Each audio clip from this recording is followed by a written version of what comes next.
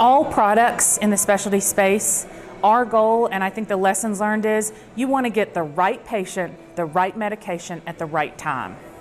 And that is for any specialty product, regardless of its cost. But they're all more costly.